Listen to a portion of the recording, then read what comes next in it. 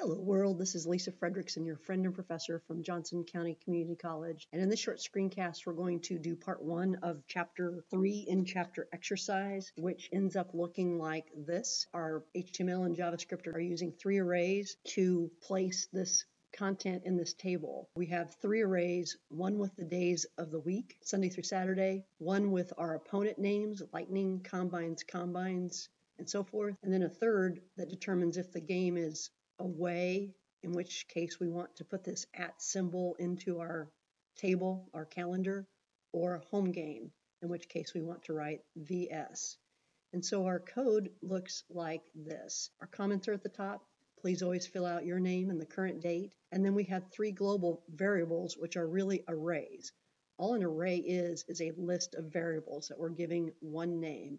So we're saying days of week, you are this list of values. We're using the var variable keyword. We're stating the variable name. We're setting it equal to, and then a list of values that are in square brackets. Now, because all of our variables are textual, they are also surrounded by quotation marks. If these variables were numbers, we would not need to use the quotation mark delimiters. One important thing to realize about arrays is they start numbering themselves with the number 0.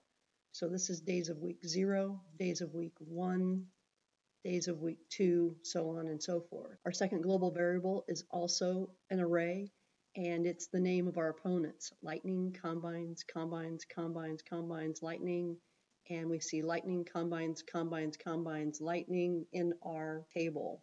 And here are the rest of our opponent names. Our third array is the game location. And it starts with 1, 2, 3, 4 aways, and then 3 homes in this first line.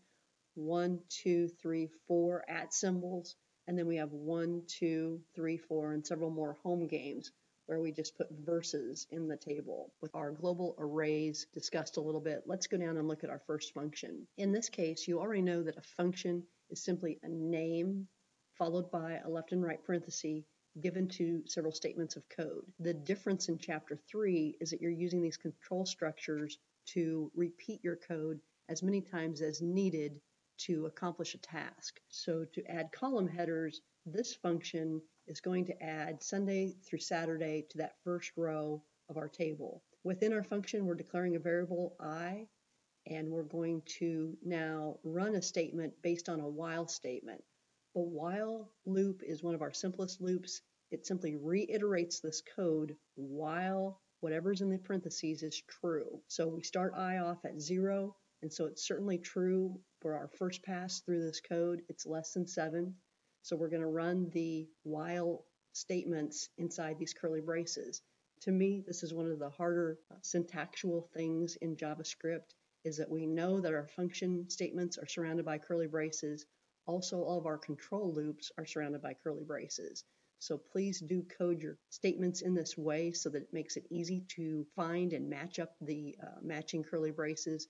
In Notepad++, when you click beside one of the opening or closing curly brace, the other gets lit up in red. Let's see what this statement is doing. Document.getElementsByTagName.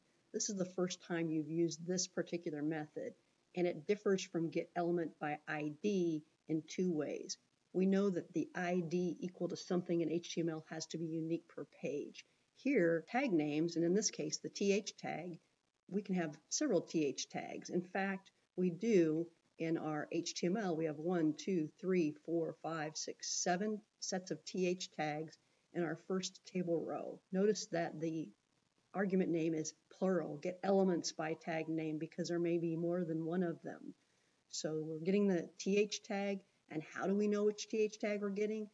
Due to this appendage of square bracket I square bracket.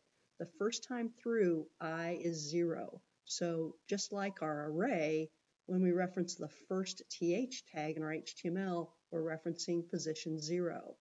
So this goes 7 days of the week, and so they're numbered 0 through 6. So the first time through, we're looking at TH position 0, his inner HTML property, and we're setting it equal to days of week 0, because I is 0 at this point in time. And what is days of week 0? It's Sunday, because days of week is an array, and this is how you call the position of the array. You put the numeric value that corresponds with the array position in these square brackets.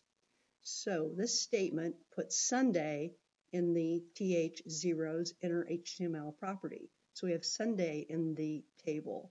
Then we increment I by 1. We go back to the top of the control statement and we check. I is now equal to 1. Is it still less than 7? Yes. So do this again. TH position 1 becomes days of week position 1, which is Monday. And it loops through here 7 times, 0 through 6. When it hits Saturday, which is position 6, 0, 1, 2, 3, 4, 5, 6, it will increment by 1, come back to the top and check. Now I is 7. Is I less than 7? No. So we stop running this loop. And that's the function add column headers that puts in Sunday through Saturday in your first row of your table. Thank you.